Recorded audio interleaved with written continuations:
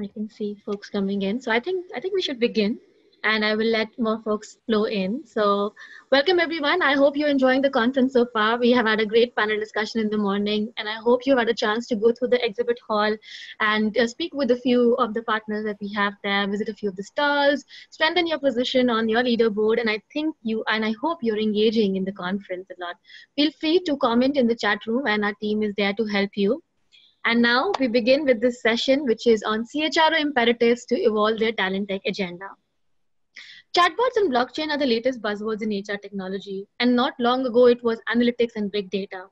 Now, in this changing tech disruptive business context, how should CHROs build a business case for talent transformation? And with this question in mind, we have the privilege of having with us Yazad Dalal, who's the Senior Director, HCM Transformation Applications, APAC Oracle, who's willingly accepted our invitation to be a part of this conference and this session specifically, and share his thoughts on this topic. Yazad is responsible for strategy, operations, and overall growth of Oracle's human capital management cloud solutions across the APAC region. Welcome, Yazad. Thank you for joining us for this session. Thank you, Megha. I'm excited to be here, and I'm hoping that we get several hundred attendees to come and listen to our conversation. I think that would be fantastic. It sounds like you're having a great conference so far. Thank you so much, Yazad. Thank you. And folks, like Yazad said, I hope you all keep on coming in and you keep on asking questions as well. So do not forget the Q&A section is there. This is a conversation essentially with Yazad. So I would love to take questions from you. So keep flowing in the questions the moment you have them because we are going to take questions as they come in. I have a few prepared from my side, but happy to contextualize or change them based on the questions that you have for Yazad. With that, Yazad, I think we should jump into this conversation. And my first question to you, Yazad, is you speak with so many HR leaders across regions, across industries. In your experience and in your conversations, what would you recommend as one of the best ways for companies to adopt modern HR technology? Thanks, Megha. I think, one of the things that's important is we have to define the mission first. What are we trying to solve? Is it a modernization initiative? What are the goals we have associated with that? Is there a business issue that we're trying to fix, like compliance? And if so, what's the success metric that we want to define for that? Today I was hosting a roundtable discussion. I'm in Manila just now, and we're talking to Filipino CHROs. And the head of recruitment for a major airline is talking about wanting to modernize the candidate experience. And while we're talking about that, at the same table is the head of organizational design for a major Philippines bank. And she turns to the lady from the airline and she says, why? What are you trying to solve? How do you know it needs to be solved? And she was a very young woman and she's talking to this head of talent acquisition of a major world airline. And she says, I personally won't start a project unless I can clearly define the problem and then clearly define the metric for success in fixing it. So can we start there? And the idea of the roundtable was to share ideas. So it wasn't taken in the wrong way. But if that's correct, then we need to define what is our mission, what is our goal, what are we trying to solve, why? And once we know that, then we can draw up a plan to solve it, right? I think technology has a very major role to play in solving. That's what we believe at Oracle. We have a whole business based on that. But it's not technology for technology's sake that is the solution. It can't be where we start. So if the platform enables you to build a solution, first we need to know what we're trying to solve. So we have to decide, do we want to adopt a point solution for my problem? If our problem really is compliance, for instance, if I'm in a big financial institution, compliance is very important. Then what do I focus on? Do I focus on learning first? Is this a training issue? Is it a performance management issue or talent management? Or is the effort that's required to drive change in my organization so significant that actually, if I'm going to put that effort in to convincing, my senior leadership, generally speaking, who are of an older generation, if I'm going to put all that effort in, then do I just take advantage of that moment and press for full-scale change? So I think 4 elements to that, 1, define the problem, 2, define what success looks like, 3, create a plan around it, and 4, determine in that plan, are we going to take a phased approach and adopt solutions point by point, or go for full-scale change, which requires one large platform that's simply complete. And I think regardless of that decision, launching a technology change in any organization has to be done as part of a larger change management program. This is important because I think if we don't do it as part of a larger change management program, it's not going to be adopted, or if it is, it's not going to be adopted well. So look, the good news is I think there are many elements to start with, points-wise, and you can test it out. If you're in an organization that has multiple business groups or business units, or you're in multiple geographies, then one way to start, we see with a lot of our successful customers, is test it out in a smaller employee population first, drive adoption, get people excited about it, and then roll it out to a larger part of the employee population. Interesting, interesting. So yeah, so I think this is a very interesting conversation that you've mentioned, the 4-point framework, if I can say, that you've mentioned. If I were to take a step back and ask you, in this this context of continuous digital disruptions, and I also mentioned in the beginning how chatbots and blockchain are not and some of the newest technologies taking the front seat. And actually, as I say new, they are actually becoming something that's really being used so much. So in this continuously changing digital technological disruptive world, how is the transformation agenda changing in organizations?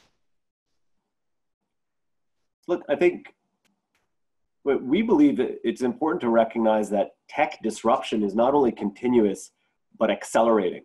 I believe words are very important, right? Transformation agenda makes it sound like we have a choice, and it makes it sound like we have the luxury of time. I don't think modern companies have either choice or the luxury of time. I think the pace of innovation is so rapid, it has caused a gap not only between technology advancement and the corporate reality, but a gap between our corporate reality and employee expectation. The longer we wait to satisfy the rapid changes in employee expectation, the more likely they are to leave or never join us at all, which means we'll end up with the wrong people. And then where will we be? And I think, if this sounds alarmist, it's because I kind of want to ring an alarm. This is not about if, it's about when. Right.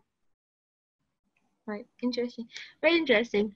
So, okay. So yeah, that I think what my next question is, and I think I have started getting questions from the audience as well. So I will hold on to that question. And before I move on to the audience question, I would request you to share insights on how do you recommend, and you've touched upon it in the beginning when you talked about the 4-point system. If you could go into detail there as to how do you recommend our audience, for those who are listening right now, what would be your recommendations and suggestions on looking to choose and evaluate HR technology? Because there's a lot in the market, there's a lot of confusion, there's a lot of noise. How do we declutter that noise? I think it's a good point. There is a lot in the market. I think it's very exciting. 20 years ago, the notion of HR technology, first of all, we didn't call it that. We called it HR information systems, or we called it the HR module of ERP. So I'm excited about the fact that we refer to it as its own technology grouping. And you're right, there's a lot of noise and clutter around it. Maybe let's define HR technology first, right? There are some phenomenal startups and single function HR tools coming up I'm really excited about in the world of assessments, performance. So you look at a company like Pymetrics, for instance, in the psycho-assessment space. It's just fantastic stuff. And of course, there's companies around the world, including India, of course, who cover the basics of core HR, the records aspect, pretty well. We believe at Oracle that we're the only company in the world that provides a full service, complete solution from hire to retire. We've covered the basics of every single element of HR, and I think we've done it with a world-class user experience that frankly rivals the apps that we use in our personal technology. I feel good about that. What I tell a lot of companies and CHROs that I speak to is we have to get past this evaluation style that we became used to over the last couple of decades, right? We don't walk into the Samsung store and say, can you demo the S9 for me? I just want to see. Can I add first name and last name in the contacts? Does it have a dial pad? Hey, do you guys have a browser? How do I get to it? Do you have an app store? we don't ask mundane questions. We expect that these things have been met. And so it's frustrating to me sometimes when we talk to companies who say, we'd like you to spend 6 hours with our technical team to see whether your stuff works.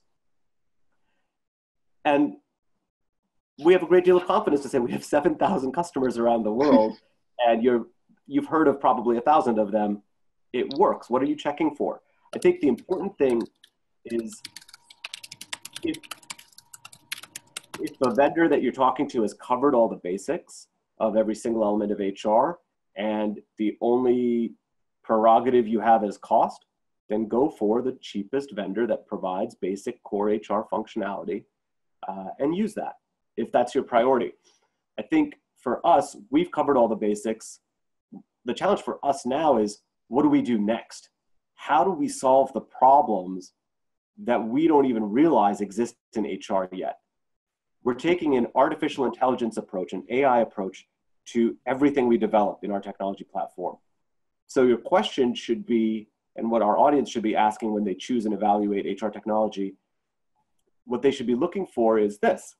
At a minimum, make sure that you find a solution that covers the basics. Does it provide an employee experience that's minimally acceptable to you personally, right? You're an employee. If you're listening to me talk just now, you're an employee of an organization, most of you.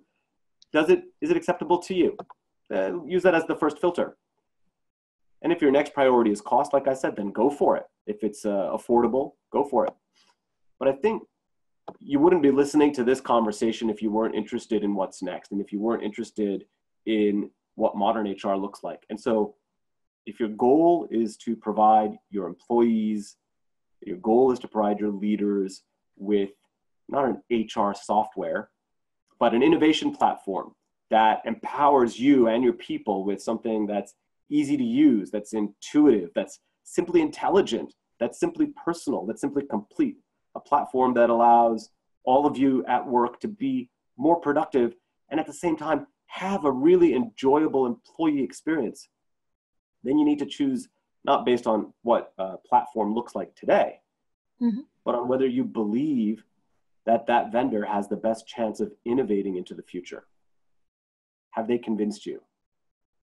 Have they convinced you that in your second or third or fifth year of using that platform, that you will have kept up and your people will have kept up with the rapid pace of change that's happening all around us? And if you believe that, then go with that vendor. Fascinating. I'm sure people have started taking notes here, Yazad.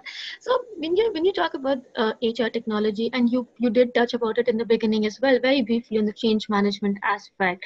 So there is one aspect of evaluating what works best for you within your own priorities from business and from your, from the HR manager and in the employees as well. So you try to balance that out. But one of the very critical factors for success of any technology or initiative for that matter in an organization is change management. Change is something that can just set anything up for success or a failure. So what have been your experiences in your conversations of how organizations are managing change, and what is it something that you would like to share with our audience in terms of managing change successfully? This was the topic of my entire day today. So let me think about where to begin. Again, if you're one of the 133 people listening to this conversation, I think generally speaking, you are open to change. The challenge becomes, are the people that we work for equally open? For a lot of traditional leaders, the mentality is, if it ain't broke, why fix it? And the challenge with that statement is it addresses the wrong thing. When we talk about change management, it's deliberately not called changing solution. And the reason for that is there isn't always a current compelling reason to change. The reason is all about being prepared.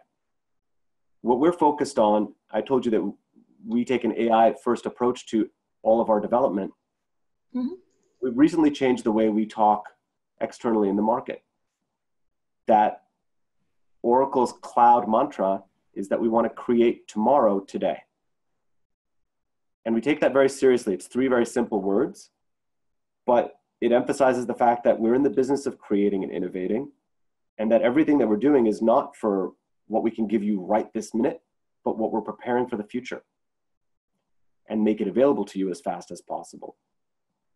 The reason that's important is because one of the most fundamental things that's happened in this very disruptive world is we can no longer take for granted traditional definitions of strength. You can be a billion-dollar company today and get disrupted and eventually bankrupt tomorrow.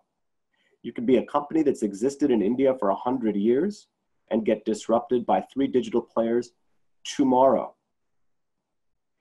And maybe you have a safety net, maybe it's a family-run conglomerate, maybe the government will save you.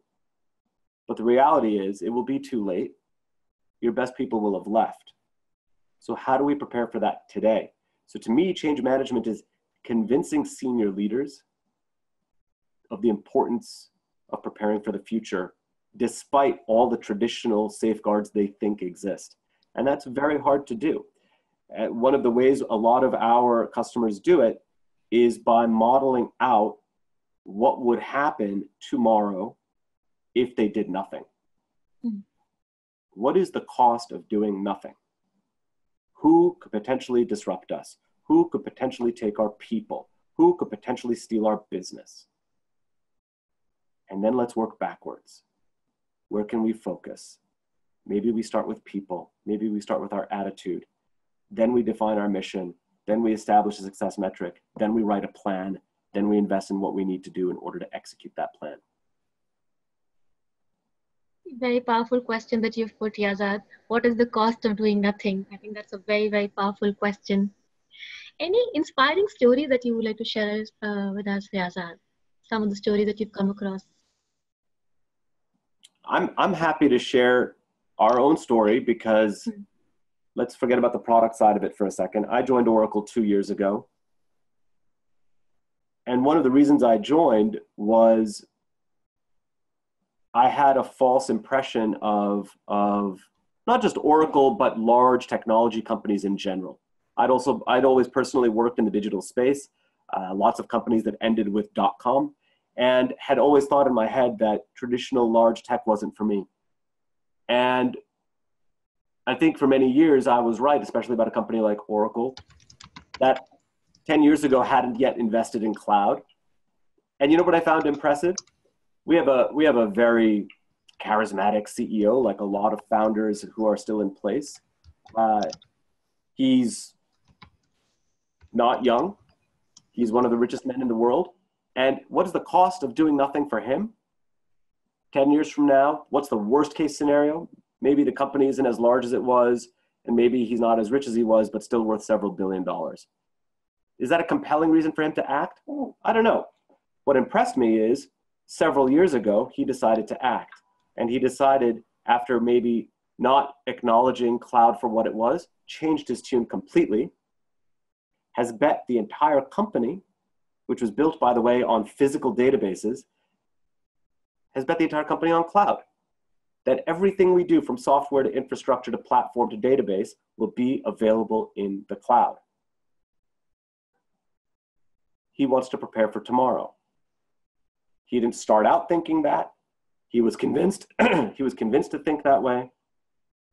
And the company is doing very well because of it. I only share this example because it is possible. You can teach an old dog new tricks. I think the challenge for all of us who are not sitting in the C-suite is how do we convince our senior leadership, or if we are in the C-suite, how do we convince the person at the head of the table? And that's a big challenge. Change can be intimidating. How do we convince our senior leadership?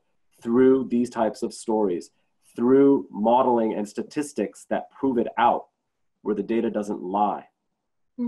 How do we get people who are entrepreneurial in spirit within our organization to convince those leaders who have always worked in a more traditional sense?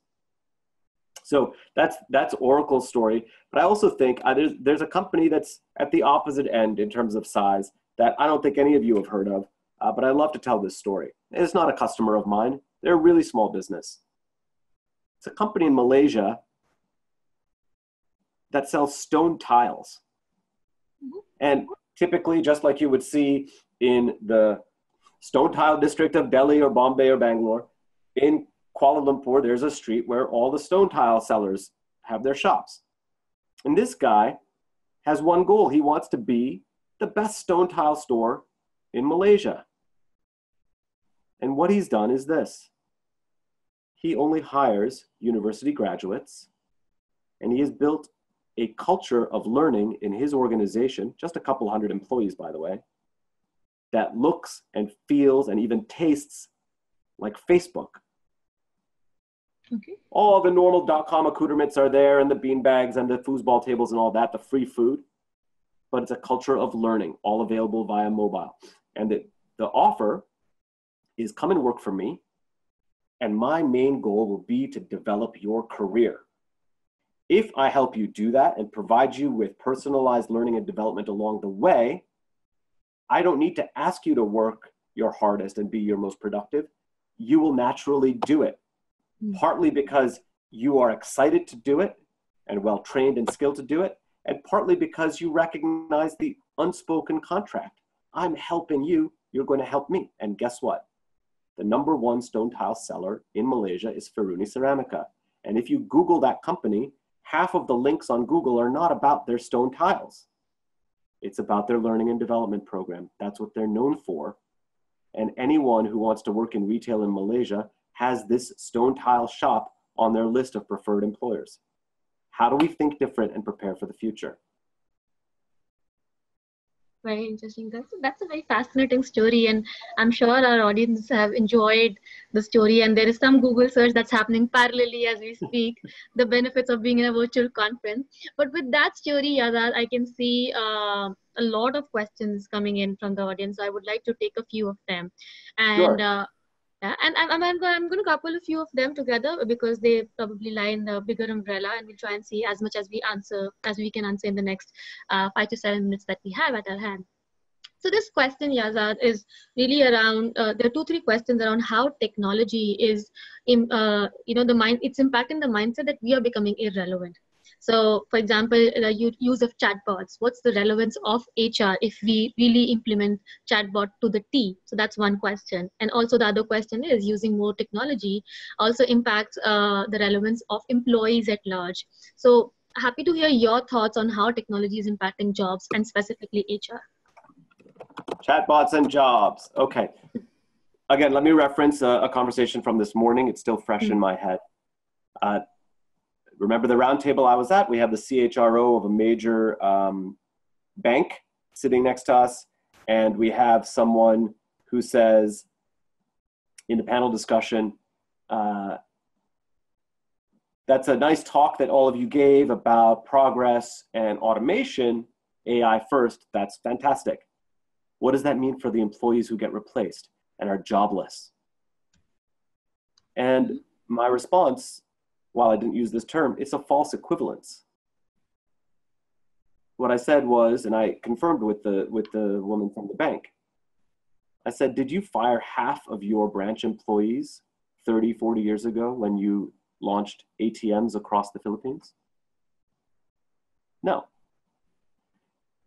As we progress in technology, it opens up new avenues. 2 things happen. 1, we have an opportunity to retool and focus on the strategic work that we should have probably been doing more of that was already in our remit as we move the tactical work away. And 2, it creates new opportunities. If I told my father when I was a 5-year-old that, Dad, one day I'm going to work in a digital advertising agency and then pivot into a role working in the cloud, he'd look at me like I had 3 heads. The last 20 years of my career has been in an industry, in a function, using technology, all 3 of which didn't exist before 1994. Who's been replaced and is jobless because of that? So yes, there are bumps. If people don't change until the disruption has already occurred all around them, yes, there will be bumps. But your specific question around chatbots, let's take a very strong example. If I'm an entry-level HR admin named Dennis, which is the real name of the real HR admin who onboarded me at Oracle 2 years ago, okay? If I'm Dennis, and Dennis is first year or whatever he is, and His job is to onboard all the senior level employees. But a part of his job is to answer the phone in the HR department when it rings. Now, if a chatbot replaces, as it should, all the repetitive, mundane questions that he gets daily over the phone and email, does he lose his job? Or does he now have an opportunity to do 100% better in onboarding senior people as they join the company, which is also part of his remit? I would suggest that if anything, chatbots, automation, anything repetitive and routine that can be replaced is only going to make us more successful, not replace us. If we are in a low-cost labor market, like we are in India, where we have an individual for literally every single action of moving something from here to there, what an amazing opportunity to give that person new skills, make them a multi-tool player, respect them with dignity, and give them something more significant to do with their brain, and replace their fingers and that one repetitive movement with technology. That makes complete sense to me. I think that is a job that should be replaced. Fantastic. Thank you. I think with that, Yadad, you've answered 3-4 questions that I can see on the list. So I hope folks who ask these questions, you got an answer to the question.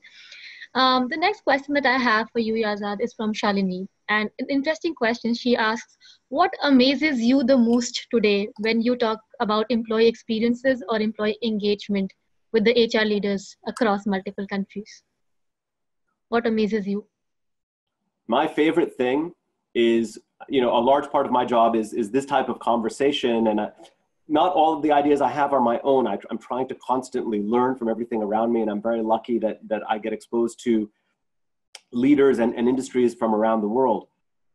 I'm always amazed when I learn something new, when the customer I'm speaking to is even more forward thinking than the organization that I represent. When we get challenged so hard that we have to say, wow, you want that today? We are working on it. It's a year away. That's exciting for me. It's exciting for me when we talk to someone who gets it even more than we do, who, when I say I'm imagining a world where we don't communicate with our HR system via keyboard, they say, of course there should be no keyboard. There should be no HR system. How do we get there? That's fantastic. They're not saying it that way because they think it has no use. They want it to iterate so hard and so fast that it becomes fully integrated into the fabric of all the communications in their company, and they no longer think of it as a discrete element. That's exciting to me. It's exciting to me when we start to recognize the ability for us to use all the technology that exists today in the world and apply it today. I'll give you a good example. Imagine if the onboarding experience was that you gave someone a VR headset, first day at work. And using that VR headset, they're able to get the tour of the office on their own, or maybe they do it with their onboarding badge. And as they go through, it's like Pokemon Go, and they're getting points for finding where the ladies' room is, finding the canteen, meeting their buddies, right? Imagine if the first day experience felt like you were playing a game, but you actually realized at the end of the day that you just completed a week worth of onboarding because it was so efficient. This gets me excited. Imagine if instead of waiting once a year or once every 6 months or once a quarter or once a month to be assessed or evaluated, that it was constant and in the background. That you know immediately where you stand. That if you're a millennial who's only going to work at a company for 18 months, that you don't have to wait until the 12th month to know how you're doing. And maybe if the company's able to deliver that to you, that they're able to keep you for 20 months instead of 18, which as a proportion is significant. Yeah. So that's the sort of thing that gets me excited. Very interesting. Yeah, that I'm just a little conscious of time of yours and everyone who's on the this session as well. We're 1 minute over the session timing actually. So, but I would request you, Azad, to close this session with your closing thoughts on picking up the right HR technology and leading the technology agenda in the organization. For me, it's very simple, and I don't think that anyone listening to this conversation now would disagree. The pace of change is inexorable. Okay, there will be self-driving cars in Bangalore in the next 2 years. There are self-driving trains in Delhi now. Mumbai, whose infrastructure we know is not the best in the world, when all the disruption of building that metro is done, will have the most modern metro in the world. Paradigms are shifting very rapidly. Expectations are changing very rapidly. If we do not keep up with the times, our people will feel disrespected and they will leave, and the best ones will not join us. These people are 60 to 70% of our hard costs. If we don't respect them now and start preparing for a future where they feel good, we are not going to have a business. And you can forget about the employees. So the good news is there's tremendous opportunities available to look into. Of course, there's our own business, but I encourage you to look around, educate yourself on all the technology that's out there. I don't think there's ever been a more exciting time to be a leader in human resources. And I'm very grateful to have this opportunity to speak to all of you. Thank you so much, Yazad. Thank you. And for all of those who are viewing this session, you can find Yazad's details that have been shared on the screen. So if you want to reach out, if you want to talk to him, you can reach out to him in the conference itself, because Yazad will be there in the conference as also. And also you have the details to reach out to him. Thank you so much, Yazad, for such a fascinating conversation and sharing those insights. Thank you very much, Megha. Thank you. Thank you, everyone, for joining us for this session. And before you log off from this session, let me take this opportunity to share the secret code for the leaderboard contest for this session, which is hashtag TechAgenda2. I will just spell it out so that you get it right. It is hashtag TECHAGENDA2, the numeral 2. So it's TechAgenda2. So please go ahead, enter the secret code from Yazad's session and strengthen your position on the leaderboard. And now we will break for a networking break, and we will be back with the next session on a panel on performance management, cracking the code of performance management. Thank you so much. Thank you, everyone. Thanks, Yazad. Thank you, Megha. Bye-bye. Bye-bye.